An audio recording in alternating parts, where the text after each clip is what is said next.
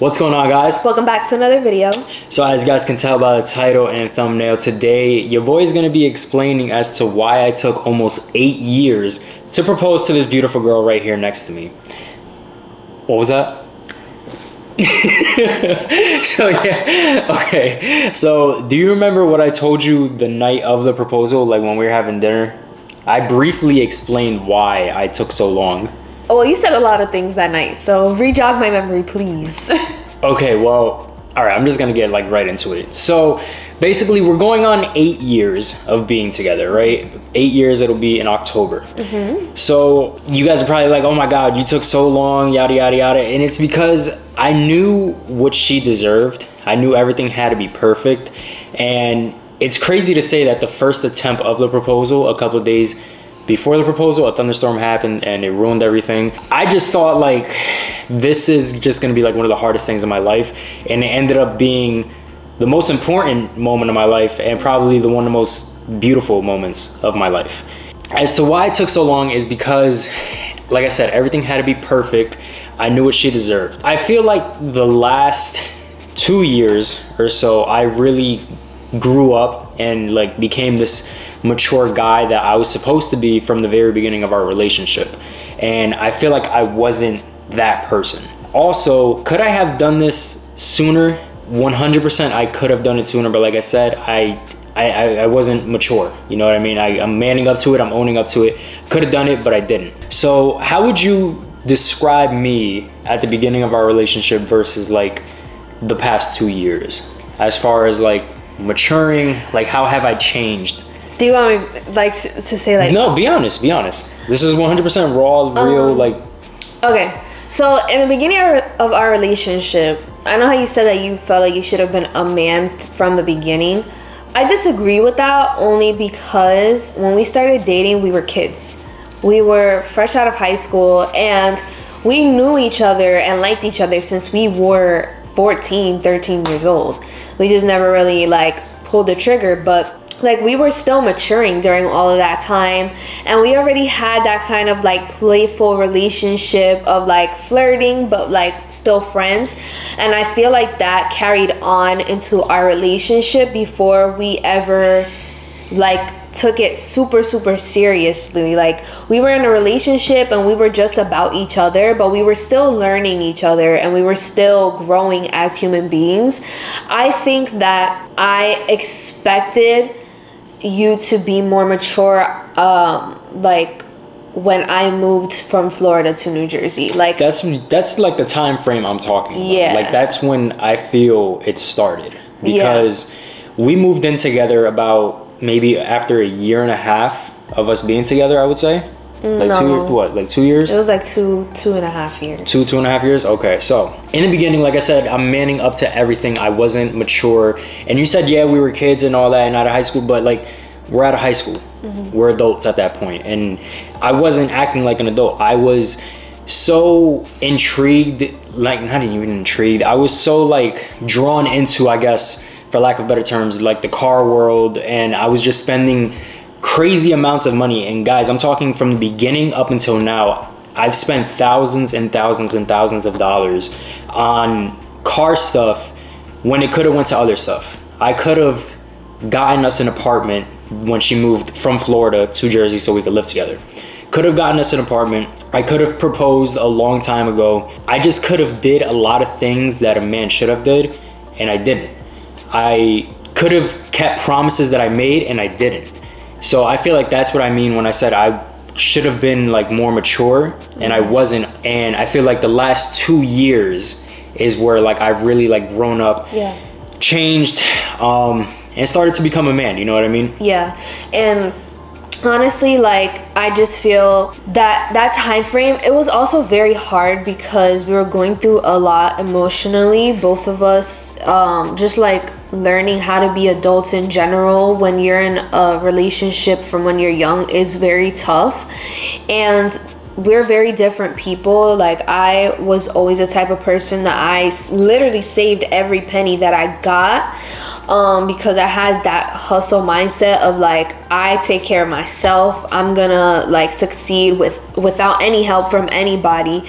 And my goal was always to just like financially provide for myself. So since I was young, I always like had a lot of money saved and I was ready to make moves. Isaiah's mindset was different at the time. Isaiah's mindset was just like, I think he wanted to just have fun, and his dream was always to have these exotic cars and stuff like that. And we kind of just, I had to really sit down and have a conversation with him and tell him, well, we're in a relationship, we're going on a couple years now, you need to make a decision, you need to figure out what's your priority.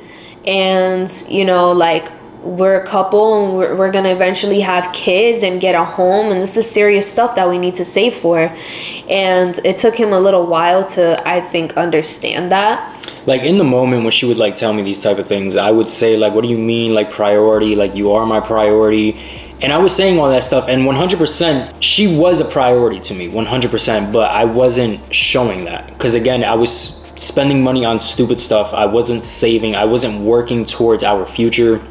And like I said, I was spending thousands of dollars on just stupid cars, car parts, and like I said, I could have done so many other things with that money, and I didn't. And what? Yeah, and that is just like, seeing that was like a little disappointing, because whenever like, I was surprised you stayed with me. I'm not even gonna lie. Like, now thinking back on it, like, I know that I wanted to be with you, and like, I love you so much that I was willing to stick with you through anything. But I told him like, eventually I was getting sick of it, and it's like, if you're gonna keep making these decisions and putting like a car before us getting an apartment, or putting like car parts over us like being able to build our lives, then I just can't do it. I told him like, I'll get my own apartment. I wasn't gonna like break up with him or anything like that, but I'm like, I'm gonna get my own place, I'm gonna get my own home eventually, and you need to just like get your shit together. And I feel like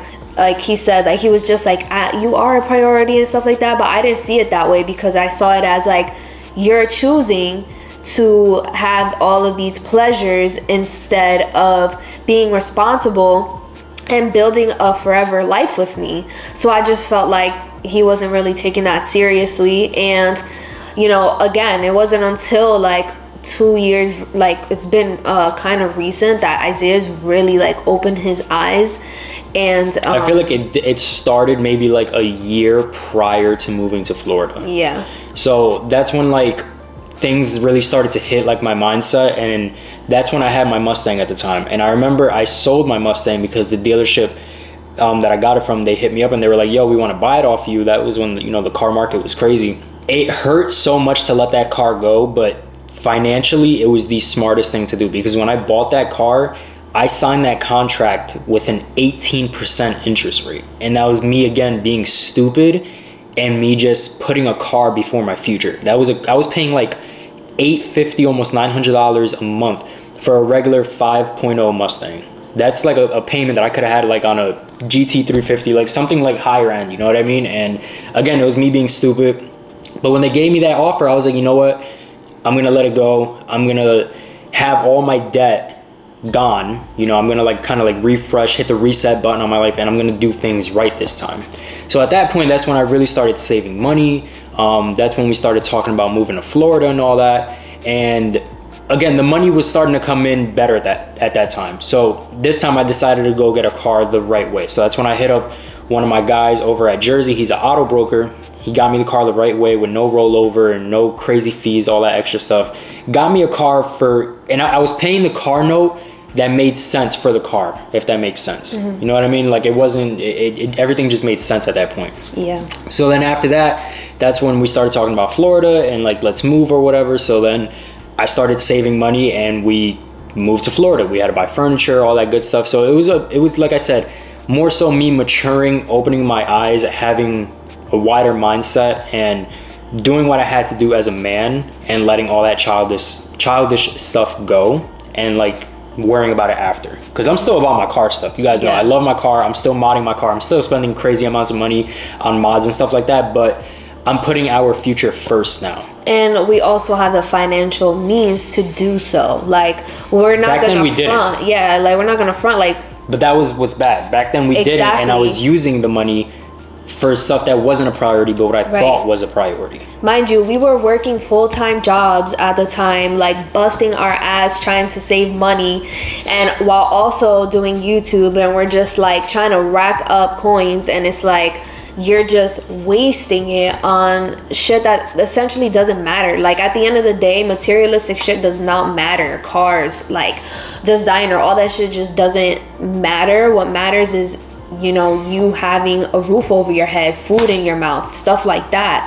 And so it was just like, that was the thing, guys. Like, I would literally spend money on just car stuff, stupid stuff, and then only having like $10 to eat for lunch. You know what I mean? And you know, $10 doesn't really get you a good meal nowadays. So it was like I was literally slaving away for my car, and I could have been doing so many other things. Like I said, it was overall, it was just me maturing. And like I said, getting my priorities straight. That's when Miguel, I don't know if, I think it was in the clip when we called Miguel, and he was like, realistically, you've been talking about proposing for like 2.5 years or something like that. That's when I started maturing. I knew that, like, once my eyes opened up and I got the mindset right, that's when I was like, all right, I'm gonna propose, but I know how much money I need, and I know how I want to go about it, and I'm not gonna settle for anything less. And obviously you guys saw the proposal, and that's everything that I wanted. And it wasn't cheap by any means, and I'm not gonna say how much it was, but it took a lot of, like I said, maturing, saving up money, knowing my priorities, and getting the job done.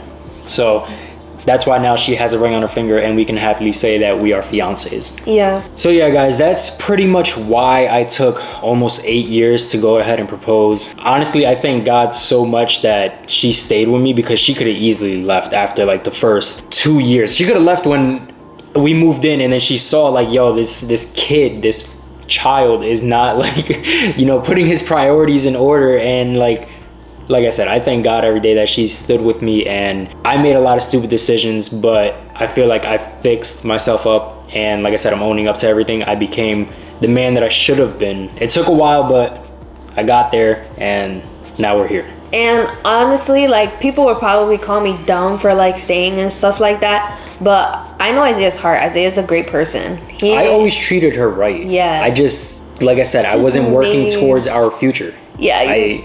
I wasn't. I wasn't saving for an apartment. I wasn't saving for a proposal. I wasn't doing any of that stuff that I should have been. Yeah. But I always treated her right, always loved her, obviously. But yeah, is there anything else you want to say? No, honestly, that's all really. I just wanted to say, like, I'm happy that we're in the place that we are in now. And I'm happy that I would pray literally, like, God, if this man is supposed to be in my life, like, keep him in my life. And if not, just like, let him leave. And he stayed in my life, and I'm like, there's a purpose, there's a reason why we're together, and we constantly, you know, work through these obstacles. And it's great to have like a best friend, because we had amazing times, but nobody's perfect. And I think that it's kind of dumb to leave someone just because they don't have guidance on how to save financially. If I'm great at saving, that's just something that I can give to him. And I did. Isaiah's like doing so much better now than he was before. And it took a while, but things don't happen overnight. And you kind of just have to have patience, especially with the people that you love.